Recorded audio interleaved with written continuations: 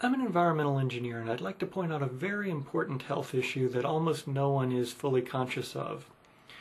Most traditional societies have extremely strict rules and guidelines governing food preparation, and they place a great emphasis on this.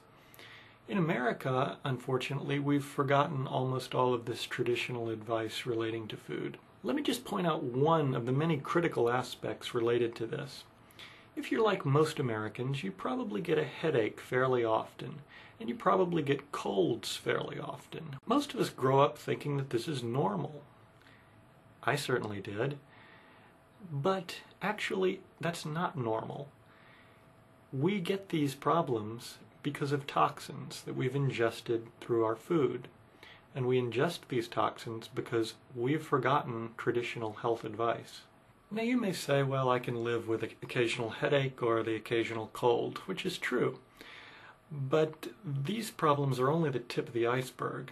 Toxins in our food supply relate to practically every inflammatory and autoimmune disease, everything from lupus to fibromyalgia to asthma to acne. But I'd like to focus on one of the most unknown and insidious ways in which some of these toxins affect us. If you're like most Americans, you'll occasionally hear a song that gets stuck in your head and repeats over and over and over. This is a feedback mechanism. What's happening is that your thought process has gone into a loop. This is not normal. This is not normal. Now, this occasional repetition of the song in our heads is just one tiny manifestation of an underlying hidden trend that has a profound impact on our entire mental process. You see, when our brains have this type of a feedback mechanism, it becomes very difficult to think clearly. Our thought process continually loops back upon itself. It becomes almost impossible to see the world with clarity because our preconditioned thoughts loop back upon themselves again and again and again. So what are the toxins which cause this problem? Well, one large group is bacterial and fungal neurotoxins, which is a fairly unstudied field. You see, when food rots, a fascinating process begins.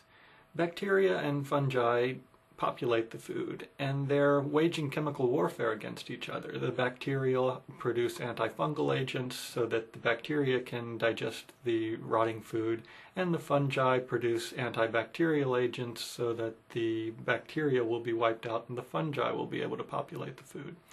But the bacteria and the fungi are also producing neurotoxins so that higher animals, like humans, won't eat the food, and the bacteria and the fungi will be able to digest it instead.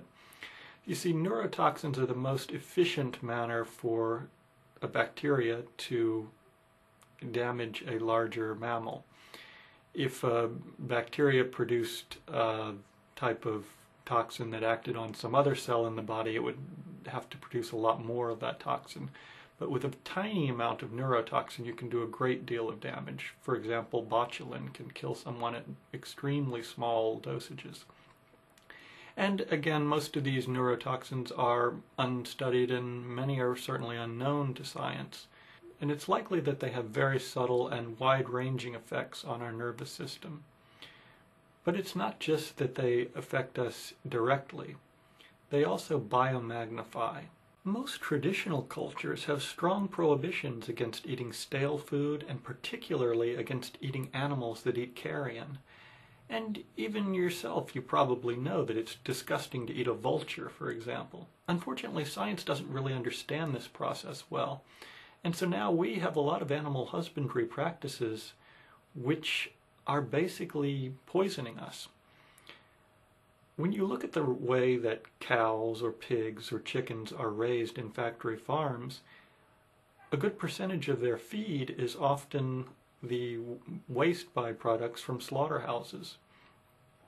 This helps the animals to gain weight because the animals are ingesting toxins and the body swells up in order to dilute those toxins, and so the farmer is able to make a lot more profit. The factory farm is able to make a lot more profit by selling these animals that are full of toxins and that have biomagnified toxins from other animals that they've eaten and from stale food that they've eaten. When you eat meat from factory farms, it's a little bit like eating a vulture. Unfortunately, most Americans and science don't really recognize this connection, and it's not studied properly because there's really no funding motivation there. Now, this biomagnification of neurotoxins is only one of several ways in which our adulterated food supplies are severely impacting our mental and physical process. And unfortunately, most people will never really recognize it unless they make the incredible transition back to some kind of a semi-healthy traditional diet. And almost no one does that. And so almost no one recognizes just how severely our mental processing and our physical health is being impacted.